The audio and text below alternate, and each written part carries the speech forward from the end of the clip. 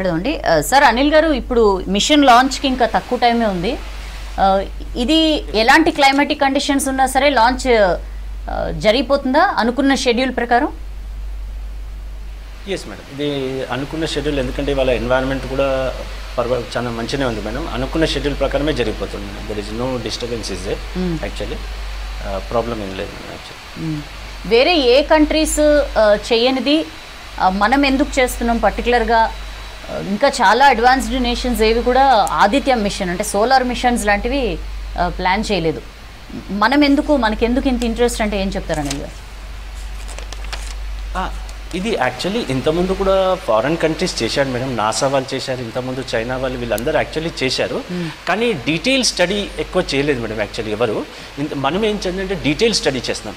And ఇంకోటి ఏంటంటే madam, ఇప్పుడు ఇక్కడ ఇంకో విషయం ఏంటంటే మనం ఏమంటున్నామంటే ఇదేదో మన ఇస్రో ఒకటి చాలా ఇన్వాల్వ్ అయి ఉందని చదువుకున్నాం.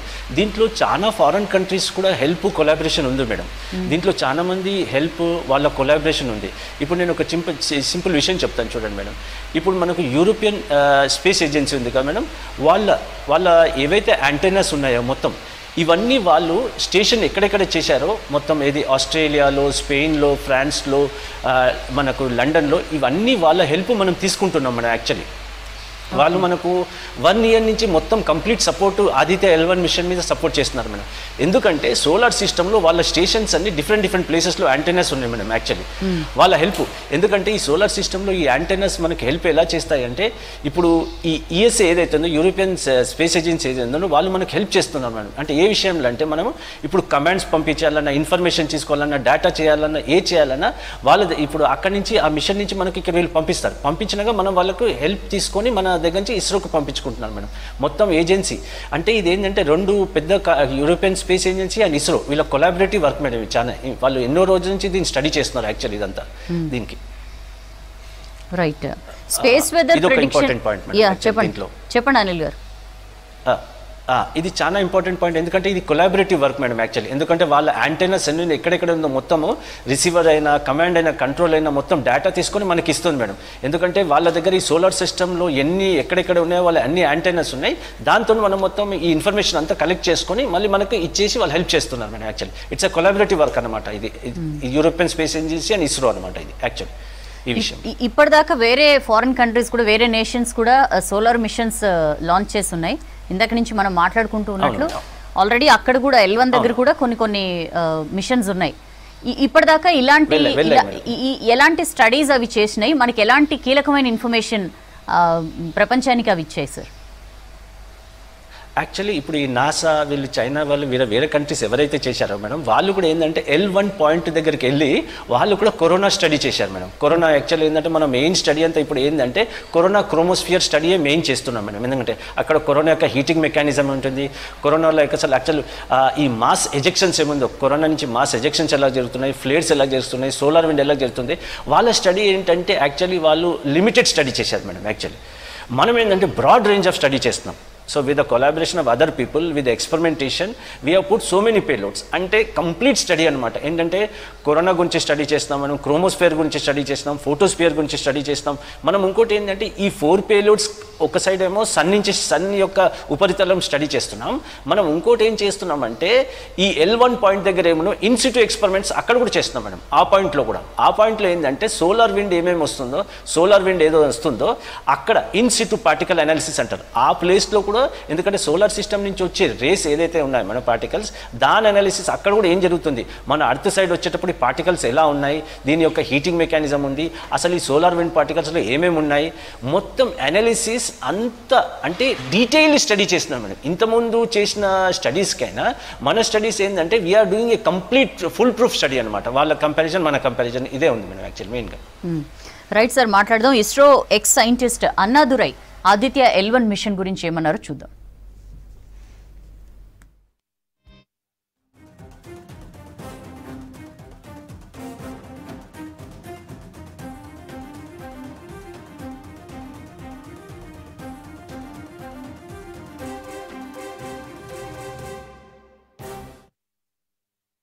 చంద్రమండలం మీదే కాకుండా దక్షిణ ధ్రువంపై మొట్టమొదటి దేశంగా, చంద్రమండలంపై 4వ దేశంగా మనం ఇక్కడ సాఫ్ట్ ల్యాండింగ్ అనేది చేయడం అనేది జరిగింది. సాఫ్ట్ ల్యాండింగ్ చేసిన తర్వాత కూడా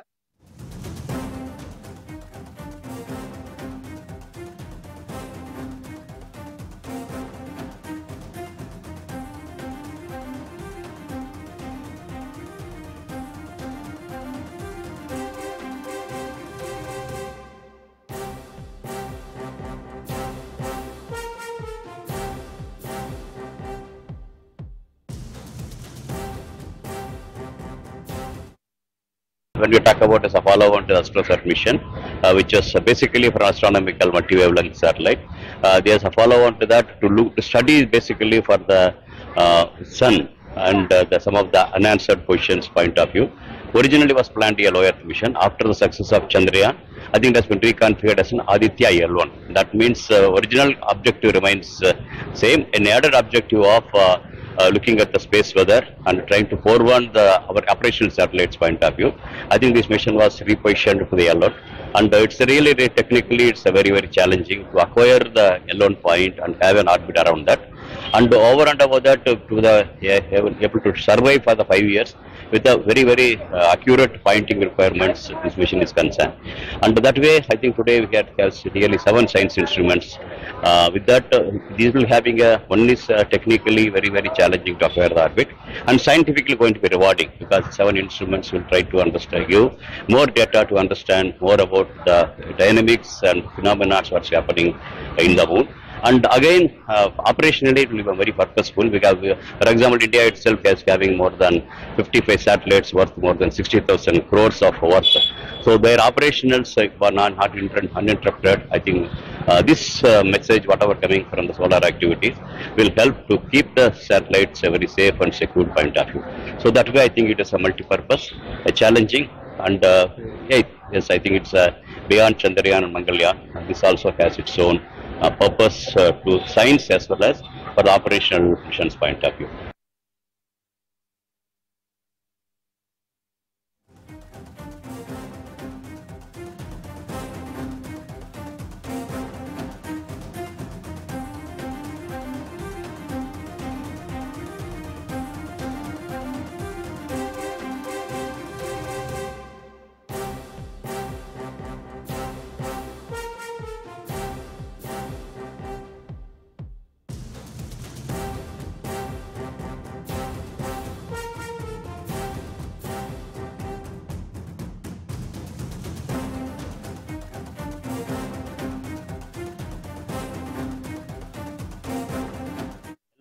लैग्रेंज पॉइंट से जहाँ से बहुत अच्छी तरह हम सूर्य का निरीक्षण कर सकते हैं, तो वहाँ से निरीक्षण करने की अपेक्षा है इस बार कि अलग तरीके से सूर्य का अध्ययन करें हम, और ख़ासकर लैग्रेंज पॉइंट जिसको कहा जाता है L1 पॉइंट, जहाँ पे हमको एक्लिप्स और ऑकल्टेशन जैसी बाधाएं नहीं आ सकती सूर्य के ऑब्जर्वेशन, सूर्य का अध्ययन करने में, तो कंटिन्यूस हम ऑब्जर्व कर सकते हैं वो पॉइंट से।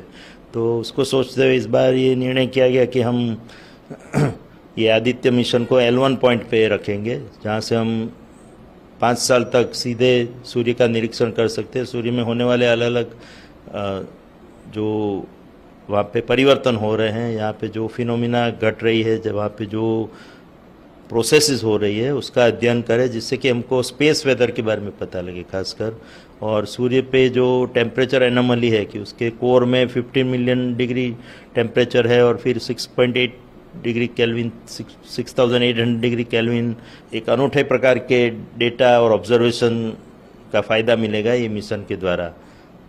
और ये मिशन जैसे कि मैं बताया 5 साल तक चलेगा और ये कार्यरत होगा। यहाँ से कल प्रक्षेपण होने के बाद लगभग 127 दिनों के बाद वो वहाँ पे हेलो ऑर्बिट जो कहा जाता है, स्पेस बेस्ड इंडियन ऑब्जर्वेटरी है। सबसे महत्वपूर्ण चीज़ यह है कि द मोस्ट इम्पॉर्टेंट थिंग कि this is our first mission which we are sending near the सन। सो जब आप बोलते हैं आदित्य L1, आदित्य का तो मीनिंग मालूम है, दैट्स सन, सूर्य को आदित्य बोलते हैं। L1 क्या है, that is very important for us to know. L1 को बोलते हैं लैग्रेंज पॉइंट। वैसे तो 4-5 पॉइंट हैं, L1, L2, L3, L4 हैं, बट L1 पॉइंट जो है it is about 1.5 million kilometres from अर्थ। इस पॉइंट में क्या होता है कि जो भी स्पेसक्राफ्ट को हम लॉन्च करते हैं, it will be always seeing the सन. उसका सन का व्यू कभी कटेगा नहीं. There will be no eclipsing, there will be no अकल्टेशन. So you will be always seeing the सन. और जब भी when we study the sun, most important thing is that you should have a continuous study of the sun. Otherwise हमारा data जो है बिखरा हुआ रहेगा. So this particular mission, there will be several payloads, which is going, about 7 payloads are going, जिसमें से 4 जो है, 4 payloads will be directly viewing the sun from the point, and the other 3 payloads are going to collect data from the point. L1 point में रह करके वो data collect करने वाले हैं. और कहाँ कहाँ पर देखने वाले हैं, उन लोग जो है फोटोस्फीयर को देखेंगे, क्रोमोस्फीयर को देखेंगे, कोरोना को स्टडी करेंगे. कोरोना जो है that is the outer most layer of the sun.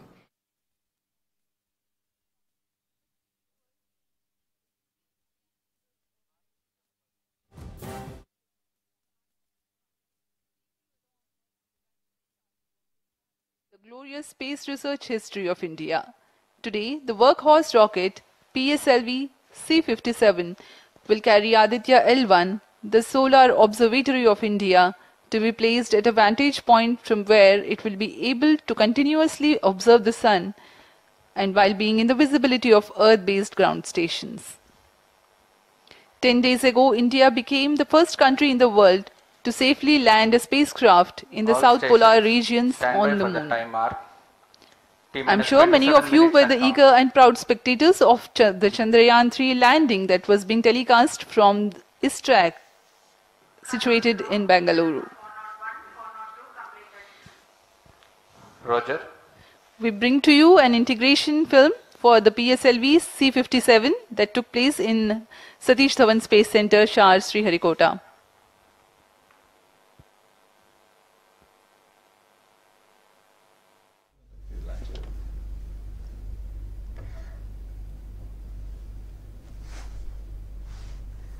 Chandrayaan success తో ఉత్సాహంగా ఉన్న ఇస్రో సూర్యుడిపైన అధ్యయనం కోసం భారీ ప్రయోగానికి రెడీ అయింది.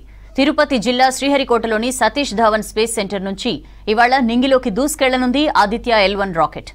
ఉదయం 11:50 ఆదిత్య L1 ఉపగ్రహాన్ని మోసుకుంటూ PSLV C-57 నింగిలోకి దూసుకెళ్లనుంది. నిన్న మధ్యాహ్నం 12:10 మొదలైన కౌంట్ డౌన్ 23 గంటలకు పైగా కొనసాగుతోంది. సూర్యుడిపై అధ్యయనం చేసేందుకు ఇస్రో చేపడుతున్న తొలి ప్రయోగం ఇది. ఆదిత్య L1 శాటిలైట్ భూమి నుంచి సూర్యుని దిశగా 15 లక్షల కిలోమీటర్ల దూరంలోని లాగ్రాంజ్ పాయింట్ చుట్టూ ఉన్న కక్షలో ప్రవేశపెట్టనున్నారు. ఆదిత్య L1 రాకెట్ 125 రోజుల పాటు ప్రయాణం చేసి సౌర కక్షలోకి చేరుకోనుంది. नोदक भरे जाते हैं, यह सब ठोस नोदक पर आधारित हैं.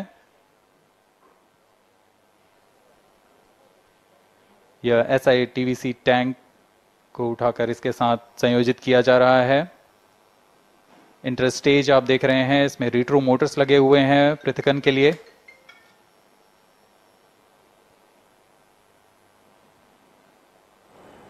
और यह है द्वितीय चरण, जो कि तरल नोदक पर आधारित चरण है. इसमें विकास इंजन लगा हुआ है.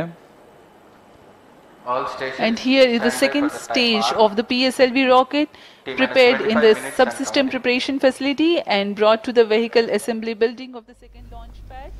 కరోనాగ్రఫీ పరికరం సాయంతో సౌర వాతావరణాన్ని లోతుగా పరిశోధించడమే ఈ ప్రాజెక్టు ఉద్దేశం. యూరోపియన్ స్పేస్ ఏజెన్సీ, ఆస్ట్రేలియా, ఇతర దేశాల అంతరిక్ష సంస్థల సాయంతో సూర్యుడిపై అధ్యయనాలను ఇస్రో చేపడుతోంది.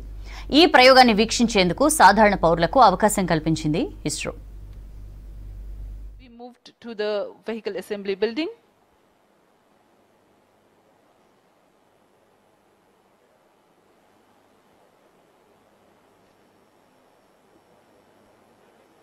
यह नज़ारा आप देख रहे हैं व्हीकल असेंबली बिल्डिंग का, जहां पर पूरे व्हीकल को right. Aditya L1 machine importance గురించి, అందులో ఉన్న పేలోడ్స్, ఇవన్నీ ఇంట్రెస్టింగ్ విషయాలన్నీ మాట్లాడుతాం. మనతో ఆస్ట్రానమీ ప్రొఫెసర్ మహేందర్ గారు ఉన్నారు స్టూడియోలో. అలాగే వరంగల్ రీజనల్ సైన్స్ సెంటర్ నుంచి ప్రొఫెసర్ అనిల్ గారు కూడా లైవ్లో ఉన్నారు. సార్ అనిల్ గారు, మనం ఈ చంద్రయాన్ అంటే సరే, అక్కడ ఏంటి లివబుల్లా లేకపోతే వాటర్ ఆనవాళ్ళు ఉన్నాయా, ఇట్లాంటి అనేక ఇష్యూస్ తెలుసుకోవడానికి చంద్రయాన్ 1, 2, 3 ఇట్లా మిషన్స్ చేస్తూ పోయాం. సన్ మీద సరే ఇందాక నుంచి మనం సౌర తుఫాన్లు ఇట్లాంటి ఇష్యూస్ మాట్లాడుకున్నాం. అదర్ దాన్ దట్ ఈ L1, L2, L3, L4, L5 ఈ పాయింట్స్ దగ్గర ఏమైనా ఇన్ ఫ్యూచర్, ఇప్పుడు కాకపోయినా ఫ్యూచర్లో ఎప్పటికైనా సరే మనం ఏమైనా లివబుల్ కండిషన్స్ లేకపోతే ఇట్లాంటివి ఏమైనా ఇలాంటి ఆస్పెక్ట్స్ ఏమైనా ఉన్నాయా? ఇట్లాంటివి ఏమైనా మైండ్లో పెట్టుకుని ఈ ప్రయోగాలన్నీ సూర్యుని ఉద్దేశించి చేస్తున్నవిగా ఏమైనా అలాంటి ఆలోచనలు ఏమైనా ఉన్నాయా? మేడం యాక్చువల్లీ చంద్రయాన్ దగ్గర మనం ఆలోచిస్తే అలాంటి కండిషన్స్ ఉంటాయి. ఎందుకంటే దట్ ఈస్ ద అక్కడ ఏమైనా ఆనవాళ్ళు ఉంటే మనకు అక్కడ వాటర్ ఉన్నా ఏమైనా మన ఎలిమెంటల్ కాంపోజిషన్స్ ఉన్నా అలాంటి స్టడీ చేసి అక్కడ ఆనవాళ్ళు ఉంటే అక్కడ ఏమైనా ఉండడానికి ఛాన్స్ ఏం చూస్తాం. కానీ ఇక్కడ సూర్యుని విషయంలో అలాంటి ఏం జరగదు మేడం. ఎందుకంటే the heat is so much actually. ఎందుకంటే అక్కడ వచ్చే సౌరకోటం నుంచి వచ్చే హీట్ చాలా ఎక్కువ. అక్కడ ఉండడానికి అనేది అది మనము అలాంటి అక్కడ ఉండడానికి అని ఏం లేదు. కానీ మనకు చాలా ఇన్ఫర్మేషన్ యాక్చువల్లీ లేదు మేడం. ఇప్పుడు ఇదేంటంటే సన్ గురించి మనకు దాని యొక్క చుట్టుపక్కల క్రోమోస్ఫియర్ అయినా ఫోటోస్పియర్ అయినా కరోనా గురించి మనం ఎక్కువ స్టడీ చేయబోతున్నాం. దాని ఇన్ఫర్మేషన్ మన దగ్గర చాలా తక్కువ ఉంది మేడం యాక్చువల్లీ. ఎందుకంటే ఆ స్టడీ గురించే యాక్చువల్లీ పేలోడ్స్ అన్నీ ఒకటి అన్ని స్టడీ చేయడానికే యాక్చువల్లీ ఇది మెయిన్ కాంపోజిషన్ అంటే కరోనా స్టడీ గురించే మెయిన్గా పంపించారు మేడం. ఇంకోటి ఏంటంటే ఎక్కడైతే L1 పాయింట్ కాడ దీన్ని యాక్చువల్లీ స్టేబుల్ చేసి పెట్టారో అక్కడ స్టడీ చేయడానికి కూడా దీన్ని ఎందుకంటే ఏమవుతుందంటే మేడం ఇప్పుడు ఈ సోలార్ విండ్ అంటారు చూడండి మేడం. ఈ సోలార్ విండ్ అనేది మనకు సోలార్ సిస్టంలో రెగ్యులర్ అర్త్ సైడ్ వస్తుంటుంది అనమాట. ఎందుకంటే దీంట్లో ఏమైనా చేంజెస్ వస్తే మన అర్త్ మీదకి ఏమైనా ఎఫెక్ట్ పడుతుందా ఏంటి, ఎలా భయంకరంగా వస్తుందా, కరెక్ట్ వస్తుందా, ఎలా ఉన్నాయి, ఏం పార్టికల్స్ ఉన్నాయి, ఈ సోలార్ తుఫాన్ అయినా సోలార్ ఫ్లేట్స్ అయినా సోలార్ విండ్ ఇవేవైతే వస్తున్నాయో వీటి యొక్క ప్రభావం ఆ భూమిపై ఎలా ఉంటుంది యాక్చువల్లీ. అంటే ఇవేమైనా మనకు డ్యామేజ్ చేస్తాయా, ఈ మన అట్మాస్ఫియర్లో వచ్చి ఎలా ఉన్నాయి, దీని యొక్క మొత్తం యాక్చువల్లీ కంప్లీట్ స్టడీ గురించి యాక్చువల్లీ వీళ్ళు ఈ పేలోడ్స్ అన్ని పెట్టి పంపించారు మేడం. యాక్చువల్లీ వాటి యొక్క కంప్లీట్ అనాలిసిస్ కొరకు పంపించారు. ఇది ఒకటి అంటే మనం ఉండడానికని ఏం లేదు మేడం. కానీ బట్ స్టడీ కంపల్సరీ. ఎందుకంటే ఆ L1 పాయింట్ నుంచి కంప్లీట్ స్టడీ చేస్తారు మేడం మీరు. ఎందుకంటే అది కరెక్ట్ పాయింట్. ఎందుకంటే అక్కడ మీకు సార్ చెప్పినట్టు ఇంతకుముందు సార్ చెప్పినట్టు ఎక్లిప్సెస్ ఏం రావు, ఇంకోటి ఎక్లిప్సెస్ ఏం రావు. ఇంకోటి ఏంటంటే కంటిన్యూస్గా మనం చూడొచ్చు అనమాట. సన్ని కంటిన్యూస్గా చూడొచ్చు. And that is a perfect place to see all the entire solar system అనమాట. అందుకే ఆ పాయింట్ని ఈ 1.5 మిలియన్ కిలోమీటర్స్ ఏదైతే అంటారో మేడం యాక్చువల్లీ అది correct point to choose the study for the sun అనమాట యాక్చువల్లీ. ఓకే, అంటే నిన్న ఒక ఎక్స్పర్ట్ మనతో మాట్లాడుతూ అన్నారు L5 లాంటి చోట్ల కాలనీస్ ఫ్యూచర్లో ఎప్పుడైనా సరే కాలనీస్ లాంటివి ఏమైనా కూడా ప్లాన్ చేసే అలాంటి ఛాన్సెస్ కూడా ఏమైనా ఉండొచ్చు. అందుకనే ఆదిత్య మిషన్ మీద అంటే సోలార్ మిషన్స్ మీద అన్ని దేశాలకి ఇంత ఇంట్రెస్ట్ అని చెప్పి కూడా. ఎనీవేస్ మహేందర్ గారు, ఈ